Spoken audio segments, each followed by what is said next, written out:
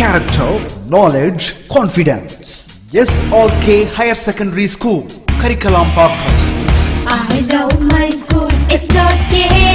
Best of the best is SRK. Bright future means SRK. Quality education, SRK. Knowledge forever, last forever. Faithful friends to see the culture. Lovely teachers and promisers. What's the culture we will start? I love my school, SRK. Best of the best is SRK. Bright future means SRK. Quality education, SRK. Admission is going on from pre-KG to 12th standard. Group A1A, Maths, Physics, Chemistry, Biology. Group A1B, Physics, Chemistry, Computer Science and Biology. Group A2, Maths, Physics, Chemistry and Computer Science. Group A3, Accountancy, Economics, Commerce and Computer Application. SRK Higher Secondary School, 45/7, Dilliyanur Main Road, Karikalampakkam, Puducherry 7. Hi students. So last class la pathina molecular formula, empirical formula base பண்ணி நம்ம some problems பார்த்தோம். அதுக்கு ஒரு examples உங்களுக்கு கொடுத்தேன்னா work out பண்ண சொல்லி நீங்களும் வொர்க் அவுட் பண்ணியிருப்பீங்க அப்படிங்கிறது எனக்கு ஒரு நம்பிக்கை இருக்குது. ஸோ இன்றைக்கி பார்த்தீங்கன்னா நம்ம நெக்ஸ்ட் டாபிக் பார்க்க போகிறோம். நெக்ஸ்ட் டாபிக் என்னன்னு பார்த்தீங்கன்னா ஸ்டாக்கியோமெட்ரி. ஸோ வாங்க வீடியோக்குள்ளே போகலாம். ஸோ நெக்ஸ்ட் டாபிக் பார்த்தீங்கன்னா stoichiometry. Okay, have you ever noticed the preparation of kesari at your home? In one of the popular methods for the preparations of kesari, the required ingredients to the prepare 6 cups of kesari are as follows. So நம்ம வீட்டில் பார்த்தீங்கன்னா அம்மா கேசரி என்ன பண்ணுவாங்க, வீட்டில் பண்ணுவாங்க, நம்மளும் செஞ்சு சாப்பிட்ருப்போம். ஸோ அதில் பார்த்தீங்கன்னா 6 cups என்னென்ன ரெக்வயர்ட் இன்க்ரீடியன்ட்ஸ் வேணும் அப்படிங்கிறது உங்களுக்கு தெரியும் கேசரிக்கு. ஸோ இப்போ நம்ம ப்ரிப்பேர் பண்ணுறது பார்த்தீங்கன்னா எத்தனை கப் கேசரி அப்படின்னு பார்த்தீங்கன்னா 6 கப் கேசரிக்கு நம்ம பார்க்க போகிறோம். அதுக்கு தேவையான இன்க்ரீடியன்ட்ஸ் என்னென்ன அப்படிங்கிறதான் பார்க்குறோம். ஸோ என்னென்ன இன்க்ரீடியன்ட்ஸ் கொடுத்துருக்காங்கன்னு பாருங்கள். Rava 1 cup, sugar 2 cups, key 1/2 cup and nuts and dry fruits பார்த்தீங்கன்னா உங்களுக்கு 1/4, அதாவது 3/4 கப்பு. ஸோ அதர்வைஸ் பார்த்தீங்கன்னா இது எல்லாமே நம்ம ஆட் பண்ணுறோம். ஸோ என்னென்னு பார்த்தீங்கன்னா 1 கப் நம்ம ரவா எடுத்திருக்கோம். ஸோ அது கூட பார்த்தீங்கன்னா 2 கப் சுகர் அண்ட் 1/2 கப் பார்த்தீங்கன்னா கீ, அடுத்தது பார்த்தீங்கன்னா 3/4 கப்பு பார்த்தீங்கன்னா நம்ம ட்ரை ஃப்ரூட்ஸும் நட்ஸும் எடுத்திருக்கோம். இது எல்லாமே நம்ம சேர்த்து நம்ம செய்யக்குள்ள பார்த்தீங்கன்னா நமக்கு டோட்டலாக பார்த்தீங்கன்னா எவ்வளோ கப் கேசரி கிடைக்குதுன்னு பார்த்தீங்கன்னா 6 கப் நமக்கு கிடைக்கும். ஸோ இந்த இன்க்ரீடியன்ட்ஸ் வச்சு தான் நம்ம என்ன பண்ணுறோம் பார்த்தீங்கன்னா கேசரி ப்ரிப்பேர் பண்ணுறோம். ஸோ இதிலிருந்து அவங்க என்ன சொல்ல வராங்க அப்படிங்கிறத நம்ம பார்க்க போகிறோம். ஓகேவா? From the above information we will able to calculate the amount of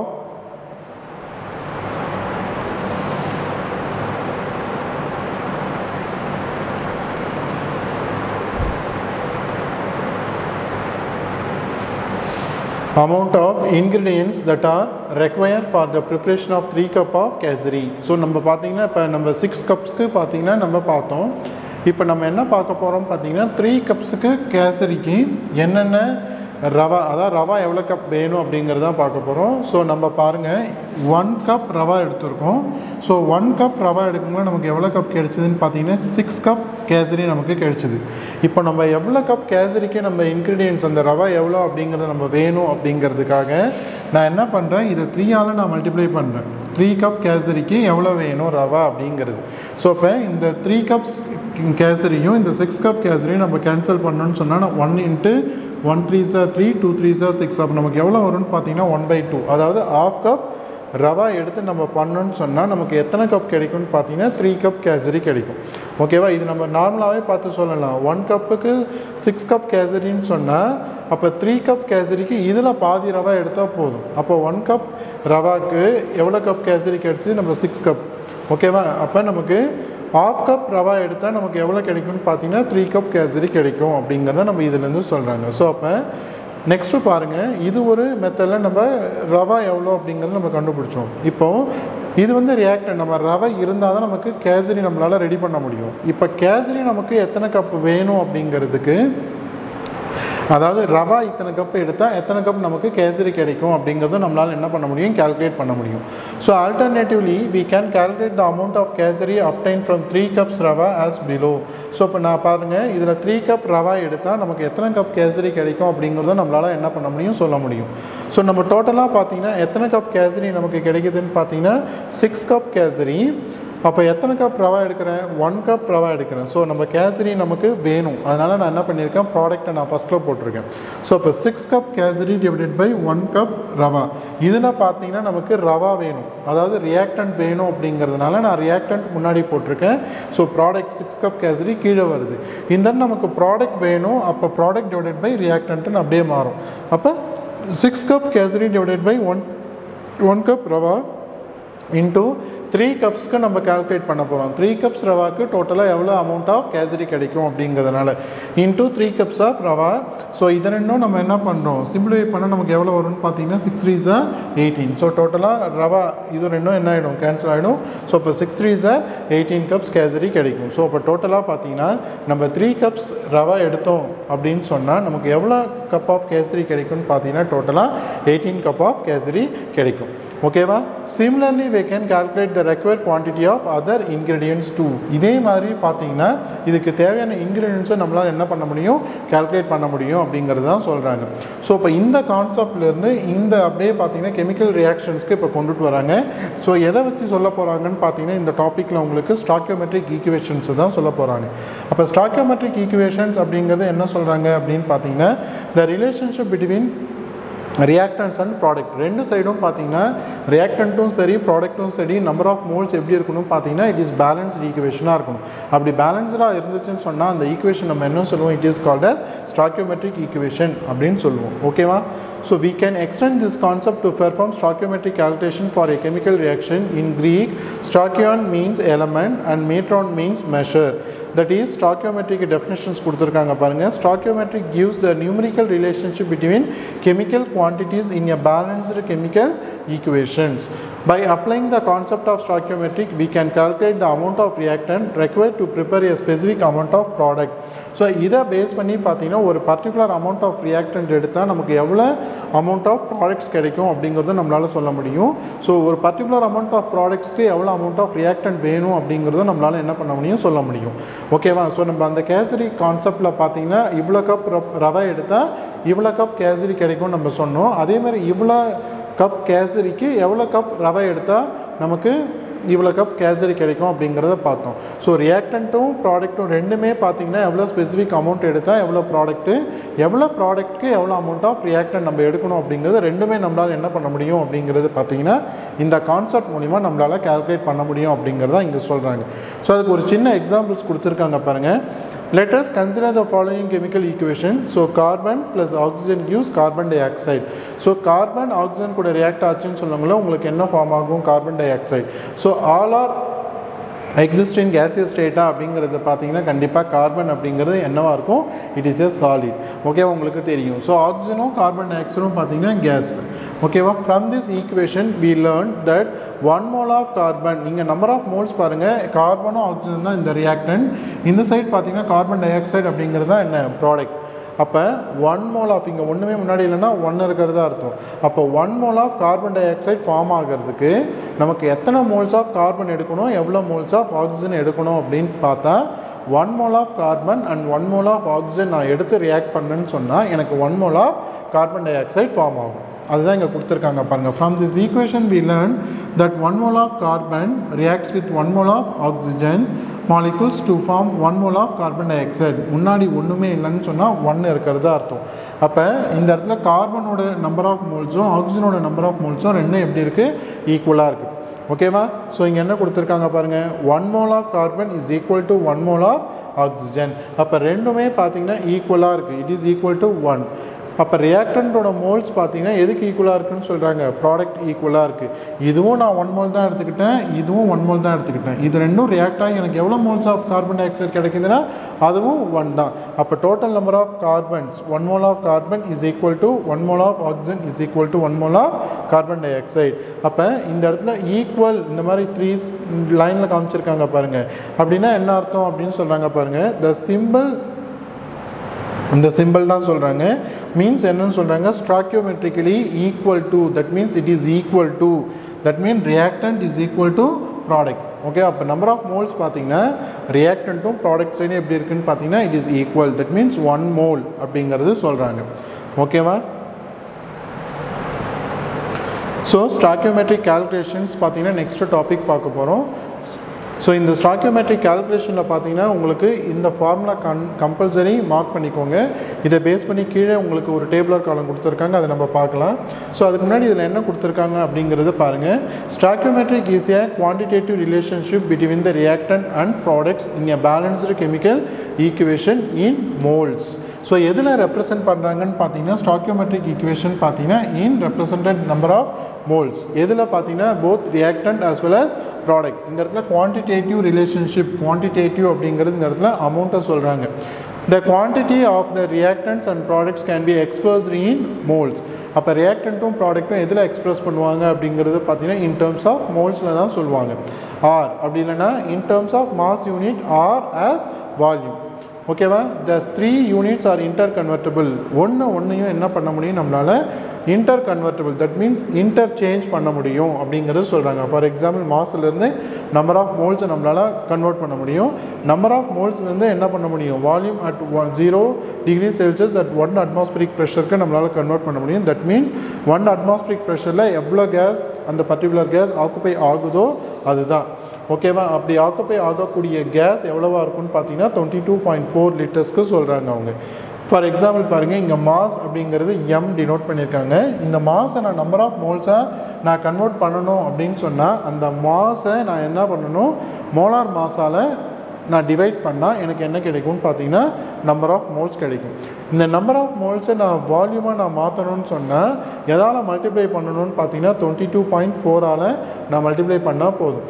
so இங்கே இருக்கக்கூடிய வால்யூம்ஸை நான் நம்பர் ஆஃப் மோல்ஸாக நான் கன்வெர்ட் பண்ணணும்னு சொன்னால் நமக்கு இங்கே எவ்வளோ வால்யூம் கொடுத்துருக்காங்களோ அது நான் 22.4 லிட்டர்ஸை நம்மளால் டிவைட் பண்ணணும்னு சொன்னால் நமக்கு என்ன கிடைக்கும்னு பார்த்தீங்கன்னா நம்பர் ஆஃப் மோல்ஸ் கிடைக்கும். இந்த நம்பர் ஆஃப் மோல்ஸை நான் என்ன பண்ண போகிறேன், திரும்ப மாஸாக கன்வெர்ட் பண்ண போகிறேன் அப்படின்னு சொன்னால் கிடைச்ச நம்பர் ஆஃப் மோல்ஸை நான் என்ன பண்ண போகிறேன், மோலார் மாஸால் மல்டிப்ளை பண்ணால் நமக்கு என்ன கிடைக்கும்னு பார்த்தீங்கன்னா மாஸ் கிடைக்கும். அப்போ ஒன்று என்ன கன்வெர்ட் பண்ண முடியுது அப்படின்னு பார்த்தீங்கன்னா inter convertible, that means convert பண்ண முடியும்.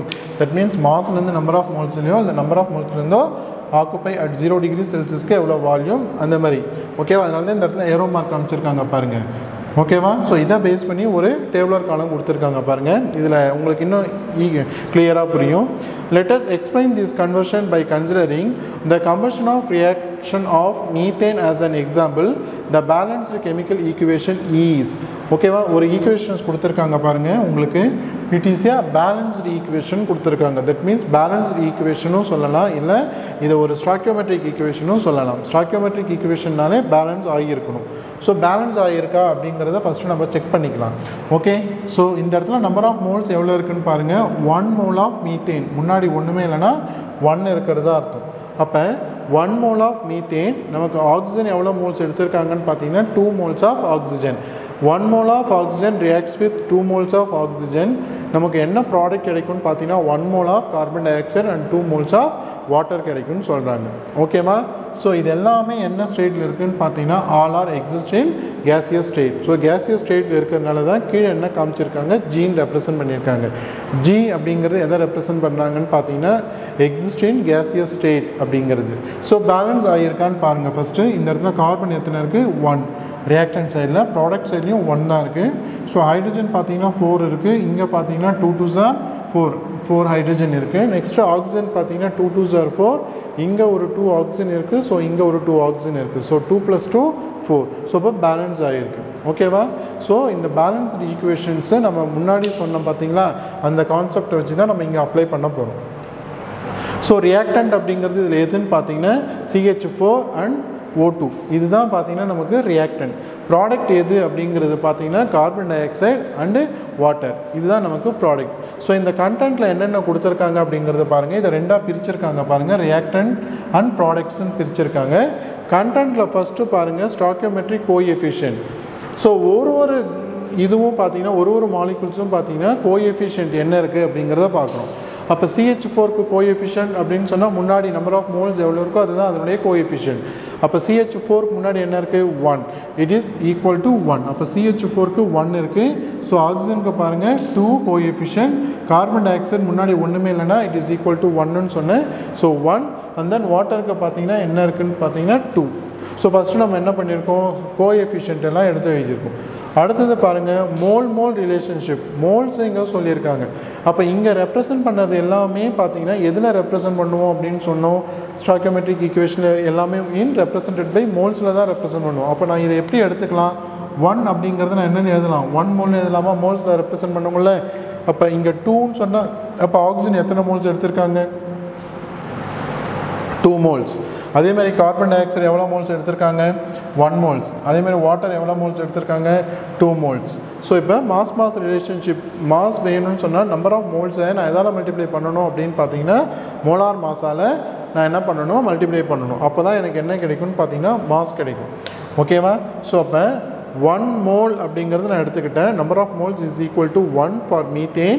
ஸோ இங்கே 16 அப்படிங்கிறது எப்படி வந்துச்சு அப்படிங்கிறது பார்த்தீங்கன்னா நான் மீத்தேனுக்கு நான் என்ன பண்ணணும் பார்த்தீங்கன்னா மோலார் மாஸ் கால்குலேட் பண்ணணும். ஸோ கார்பனுக்கு உங்களுக்கு தெரியும் 12, நம்ம ஃபஸ்ட்டு முன்னாடி பார்த்துருக்கோம். கார்பனுக்கு 12 அண்ட் ஹைட்ரஜனுக்கு பார்த்தீங்கன்னா 4 ஹைட்ரஜன் இருக்குது. அப்போ 4 × 1 இஸ் ஈக்குவல் டு 4. அப்போ 12 + 4 அப்படிங்கிறது எவ்வளோ வரும்னு பார்த்தீங்கன்னா 16. ஸோ அப்போ 1 மோல் 16 கிராம் நம்ம மல்டிப்ளை பண்ணோம்னா நமக்கு என்ன கிடைக்கும்னு பார்த்தீங்கன்னா 16 கிராமில் கிடைக்கும். ஸோ இட் ரெப்ரசன்டட் இன் கிராமில் சொல்லியிருக்காங்க. அப்போ ஆக்சிஜன் பார்த்தீங்கன்னா எவ்வளோ மோல்ஸு, 2 மோல்ஸு. அப்போ 2 ஆக்சிஜன் இருக்கிறதுனால ஆக்சிஜனோட இது பார்த்தீங்கன்னா 16.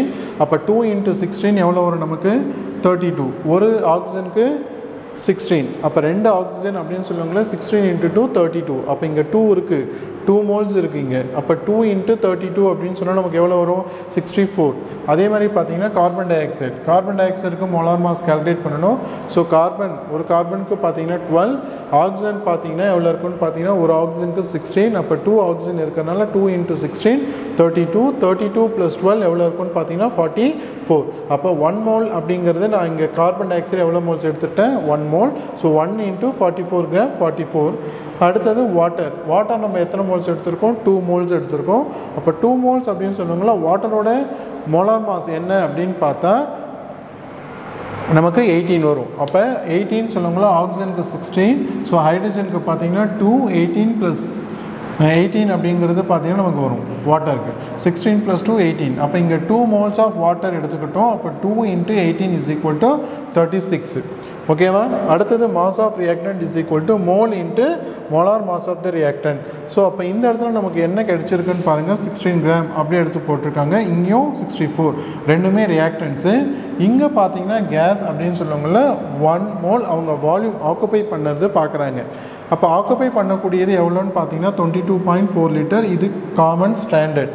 அப்போ 1 × 22.4 லிட்டரால் நான் மல்டிப்ளை பண்ணால் 22.4 தான் வரும்.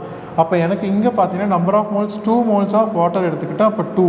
அப்போ 2 × 22.4ன்னு சொன்னால் நமக்கு என்ன வந்துடும் பார்த்தீங்கன்னா 44.8 லிட்டர்ஸ்க்கு வரும்.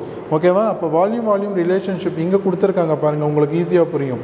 ஓகேவா? அப்போ எல்லாத்தையுமே பார்த்தீங்கன்னா நான் லிட்டரால் நான் என்ன பண்ணுறேன், மல்டிப்ளை பண்ணுறேன்.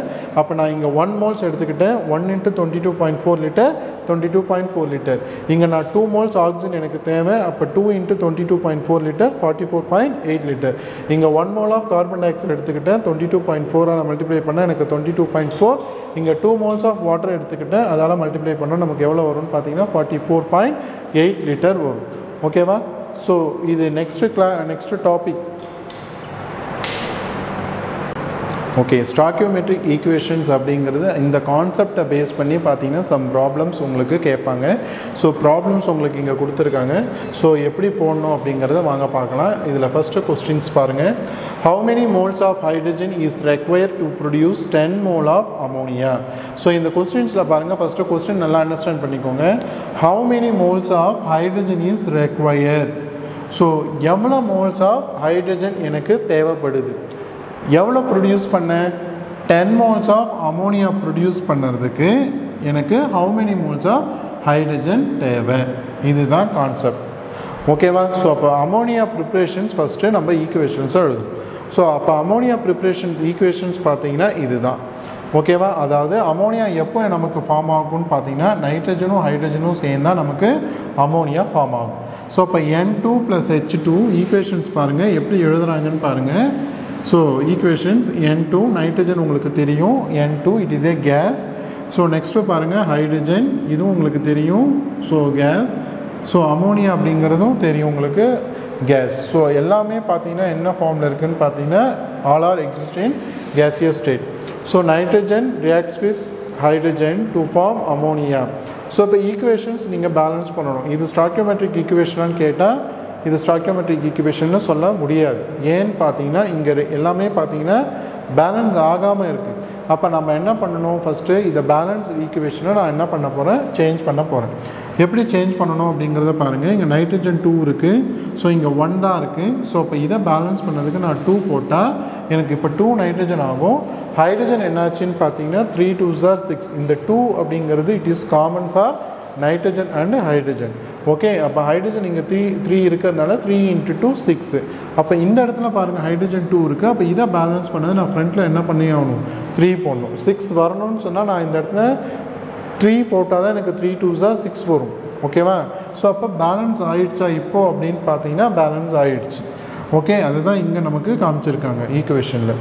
எல்லாமே கேசியஸ் ஸ்டேட் அப்படிங்கிறதுனால கேஸ் காமிச்சிருக்காங்க. Okay, as per the stoichiometric equation. So stoichiometric equations பிரகாரம் இங்கே என்ன சொல்கிறாங்கன்னு பாருங்கள். ஆஸ் பர் ஸ்டாக்கியோமெட்ரிக் ஈக்குவேஷன்ஸ், ஓகேவா? ஸோ 2 moles ஆஃப் அமோனியா, நமக்கு இங்கே எத்தனை மோல்ஸ் ஆஃப் அமோனியா நமக்கு இந்த இடத்துல ஃபார்ம் ஆகுது, 2 moles ஆஃப் அமோனியா. அப்போ 2 moles ஆஃப் அமோனியாவுக்கு நமக்கு எவ்வளோ மோல்ஸ் ஆஃப் ஹைட்ரஜன் இங்கே தேவை, 3 moles ஆஃப் ஹைட்ரஜன். கொஸ்டின்லேயே நமக்கு பார்த்தீங்கன்னா 10 moles ஆஃப் அமோனியா ப்ரிப்பேர் பண்ணதுக்கு எவ்வளோ மோல்ஸ் ஆஃப் ஹைட்ரஜன் தேவை, ஹைட்ரஜன் தான் கேட்குறாங்க. அதனால தான் நம்ம ஹைட்ரஜனை பார்க்குறோம். புரியுதா? நைட்ரஜன் நம்ம பார்க்கல, ஹைட்ரஜன் தான் நம்ம பார்க்க போகிறோம். அப்போ 10 moles ஆஃப் அமோனியா ப்ரிப்பேர் பண்ணதுக்கு நம்பர் ஆஃப் மோல்ஸ் ஹைட்ரஜன் எவ்வளோ வேணும் அப்படிங்கிறதான் கொஸ்டின். இங்கே பார்த்தீங்கன்னா 2 moles ஆஃப் அமோனியா ப்ரிப்பேர் பண்ணதுக்கு 3 moles ஆஃப் ஹைட்ரஜன் தேவை. ஸோ அதை தான் இங்கே காமிச்சிருக்காங்க. ஸோ இப்போ 10 molesக்கு அமோனியா எப்படி கால்குலேட் பண்ணணும் அப்படின்னு பார்த்தா இது நம்ம ஃபஸ்ட்டு கான்செப்டில் நம்ம பார்த்துருப்போம். ரவை கேசரி அந்த கான்செப்டில் எவ்வளோ ப்ராடக்ட் நமக்கு ரவைக்கு எவ்வளோ கேசரி கிடைக்கும், நம்பர் ஆஃப் கப்ஸ் கேசரிக்கு எவ்வளோ கப் நம்ம ரவை எடுத்தால் நமக்கு கிடைக்கும், அந்த கான்செப்டில் தான் நம்ம இப்போ பார்க்க போகிறோம். நமக்கு இந்த இடத்துல பார்த்தீங்கன்னா 3 moles ஆஃப் ஹைட்ரஜன் தான் நம்ம இங்கே எடுத்திருக்கோம். ஓகேவா? ஸோ கொஸ்டின்ஸில் பார்த்தீங்கன்னா நமக்கு 3 moles of hydrogen require. So இந்த இடத்துல பாருங்கள் 3 moles ஆஃப் ஹைட்ரஜன் நான் எடுத்ததுனால எனக்கு 2 moles ஆஃப் அமோனியா கிடைச்சிது. அப்போ 3 moles ஆஃப் ஹைட்ரஜன் தான் நான் கொஸ்டினில் கேட்குறாங்க. ஸோ இப்போ ப்ராடக்ட் தான் நமக்கு மேலே வரணும். So 3 moles of hydrogen divided by 2 moles of ammonia product. எவ்வளோ மோல்ஸ் ஆஃப் அமோனியா நமக்கு வேணும் அப்படிங்கிறது கால்குலேட் பண்ண போகிறோம். 10 moles ஆஃப் அமோனியா. அப்போ இந்த இடத்துல என்ன வரும்னு பார்த்தீங்கன்னா 10 moles ஆஃப் அமோனியா. அப்போ இந்த இடத்துல 1 2s are 2, 5 2s are 10 வரும். ஓகேவா? 1 2 is 2, 5 2s are 10. அப்போ எவ்வளோ வரும்னு பாருங்கள், 5 × 3 எவ்வளோன்னு பார்த்தீங்கன்னா 15 moles. So 15 moles of hydrogens R require. அப்போ நம்பர் ஆஃப் மோல்ஸ் பார்த்தீங்கன்னா ஹைட்ரஜன் எவ்வளோ தேவைப்படுதுன்னு பார்த்தீங்கன்னா 15 moles ஆஃப் ஹைட்ரஜன். நமக்கு 15 moles ஆஃப் ஹைட்ரஜன் இருந்துச்சுன்னு சொன்னால் நமக்கு 10 moles அமோனியா நம்மளால் என்ன பண்ண முடியும், ஈஸியாக ப்ரிப்பேர் பண்ண முடியும். ஓகேவா? ஸோ இதுதான் இங்கே கான்செப்ட். ஓகேவா? ஸோ இதே மாதிரி பாருங்கள் செகண்ட் சம் கொடுத்துருக்காங்க. பாருங்கள் செகண்ட் சம்மில் என்ன கொடுத்துருக்காங்கன்னு பாருங்கள். Calculate the amount of water produced by the combustion of 32 gram of methane. இந்த இடத்துல பாருங்கள் எதை கால்குலேட் பண்ண சொல்லியிருக்காங்க பாருங்கள், அமௌண்ட் ஆஃப் வாட்டர் கால்குலேட் பண்ண சொல்கிறாங்க. ஸோ எவ்வளோ கிராம் மீத்தேன் எடுத்திருக்காங்கன்னு பார்த்தீங்கன்னா 32 gram ஆஃப் மீத்தேன் எடுத்திருக்காங்க. ஓகேவா? அப்போ 32 gram ஆஃப் மீத்தேனுக்கு எவ்வளோ அமௌண்ட் ஆஃப் வாட்டர் அங்கே கிடைக்கும் நமக்கு, கம்பஷன் பண்ணவங்கள, கம்பஷன் அப்படின்னு சொல்லுவாங்கள எரிக்கவங்கள. ஓகேவா? ஸோ இப்போ மீத்தேன் ஆக்சிஜன் கூட ரியாக்ட் ஆகுது, இக்னைட் ஆகுங்கள மீத்தேன். இதுலேருந்து நமக்கு carbon di oxide plus 2 moles of water கிடைக்குது. அப்போ ஆஸ் பர் ஸ்டாக்கியோமெட்ரிக் ஈக்குவேஷன்ஸ் பிரகாரம் ஸோ 1 mole ஆஃப் மீத்தேன் பாருங்கள், 1 mole ஆஃப் மீத்தேன் எடுத்துக்கிறோம், 2 mole ஆஃப் ஆக்சிஜன் எடுத்துக்கிறோம். நமக்கு இது ரெண்டும் ரியாக்ட் ஆகி நமக்கு இதிலேருந்து நமக்கு கார்பனும் ஆக்சிஜனும் சேர்ந்து நமக்கு என்ன ஃபார்ம் ஆகுது, கார்பன் டை ஆக்சைடு. இதுவும் நமக்கு எத்தனை மோல்ஸ் ஃபார்ம் ஆகுது, 1 mole of carbon di oxide. Remaining இருக்கக்கூடிய ஹைட்ரஜனும் ஆக்சிஜனும் சேர்ந்து நமக்கு என்ன ஃபார்ம் ஆகுது, வாட்டர் ஃபார்ம் ஆகுது. ஸோ அப்போ இதில் 1 mole of carbon di oxide form ஆகுது, இதில் 2 moles ஆஃப் வாட்டர் ஃபார்ம் ஆகுது. ஓகேவா? So as per stoichiometric equations பிரகாரம் இதுக்கு ஃபஸ்ட்டு நம்ம என்ன கண்டுபிடிக்கணும்? மோலார் மாஸ் கண்டுபிடிக்க போகிறோம். அப்போ ஃபஸ்ட்டு மீத்தேனுக்கு கண்டுபிடிக்க. மீத்தேன் பார்த்தீங்கன்னா 12 கார்பனுக்கு. ஸோ ஹைட்ரஜன் பார்த்தீங்கன்னா இங்கே 4 ஹைட்ரஜன் இருக்குது. அப்போ 4 × 1 4. ஸோ 12 + 4 அப்படின்னு பார்த்தா 16. ஓகேவா? அப்போ 1 mole ஆஃப் மீத்தேன் அப்படின்னு சொன்னால் எவ்வளோ கிராம் எடுத்திருக்காங்கன்னு பார்த்தீங்கன்னா 16 கிராம். அதுதான் ப்ராக்கெட்டில் காமிச்சிருக்காங்க. 16 gram of methane produce. Number of எவ்வளோ வாட்டர் மாலிகூல்ஸ் அங்கே ப்ரொடியூஸ் ஆகுதுன்னு பார்த்தீங்கன்னா 2 moles ஆஃப் வாட்டர். அப்போ வாட்டருக்கு கால்குலேட் பண்ணுங்கள் H2Oக்கு. ஸோ ஹைட்ரஜன் பார்த்தீங்கன்னா 2 × 1 2. ஆக்சிஜன் பார்த்தீங்கன்னா 16 1 × 16. ஸோ 16 + 2 18. அப்போ 18 இங்கே பார்த்தீங்கன்னா 2 moles ஆஃப் வாட்டர் நமக்கு இங்கே ப்ராடக்ட்டில் ஃபார்ம் ஆகிருக்கு. அப்போ 2 × 18 பார்த்தீங்கன்னா 36 கிராம் ஆஃப் வாட்டர். ஓகேவா? அதுதான் இங்கே காமிச்சிருக்காங்க பாருங்கள். கார்பனுக்கு 12, ஹைட்ரஜனுக்கு 4, 16 கிராம் கிடைக்குது. வாட்டருக்கு பார்த்தீங்கன்னா ஹைட்ரஜன் 2 × 1 2, 1 × 16. ஸோ 2 + 16 = 18. இப்போ பாருங்கள், combustion of 32 gram of CH4 produce, அதாவது 32 கிராம் எடுத்துகிட்டு எதை எடுக்கிறோன்னு பார்த்தீங்கன்னா மீத்தேன் எடுக்கிறோம். ஓகேவா? 32 gram of methane produce. 32 gram நான் மீத்தேன் எடுத்தேன்னு சொன்னால் எனக்கு எவ்வளோ கிராம் ஆஃப் எனக்கு வாட்டர் அங்கே எனக்கு ஃபார்ம் ஆகுது. ஓகேவா? ஸோ இங்கே பாருங்கள் 36 கிராம் ஆஃப் வாட்டர். ஏன்னா நமக்கு ப்ராடக்ட்டில் எத்தனை மோல்ஸ் ப்ராடக்ட் ஃபார்ம் ஆச்சுன்னு பார்த்தீங்கன்னா 2 moles ஆஃப் வாட்டர் தான் நமக்கு ஃபார்ம் ஆச்சு. அப்போ 2 × 16 அப்படின்னு 2 × 18 அப்படின்னு சொல்லுவாங்களே, நமக்கு எவ்வளோ வரும்? 2 × 18 36 gram of water. So 1 mole of methane எடுத்துக்கிட்டோம். 1 mole ஆஃப் மீத்தேன் சொல்லுங்களேன் 16 கிராம் இன்ட்டு எவ்வளோ கிராம் மீத்தேனுக்கு நம்ம கால்குலேட் பண்ண போகிறோம்னு பார்த்தீங்கன்னா 32 கிராமுக்கு. ஸோ அப்போ 32 gram of methane. So 116 is 16. So 2 16s are 32. அப்போ இதை ரெண்டுத்தையும் நம்ம மல்டிப்ளை பண்ண போகிறோம். 36 × 2 எவ்வளோ வரும்? 6 2s are 12, remaining 1 3 2s are 6, 6 + 1 7. So 72 gram of water. Okay, அப்போ நமக்கு எவ்வளோ கிராம் ஆஃப் எனக்கு வாட்டர் வேணும் அப்படின்னு பார்த்தீங்கன்னா 72 கிராம் ஆஃப் வாட்டர். ஓகேவா? ஸோ இந்த ஸ்டாக்கியோமெட்ரிக் ஈக்குவேஷன்ஸ் பிரகாரம் பார்த்தீங்கன்னா நமக்கு 2 சம் பார்த்தோம். So today class is over. இந்த 2 ப்ராப்ளமும் பார்த்தீங்கன்னா ஒர்க் அவுட் பண்ணி பாருங்கள். அந்த டேபிளர் காலம் உங்களுக்கு சொல்லியிருந்தேன், அதையும் பாருங்கள்.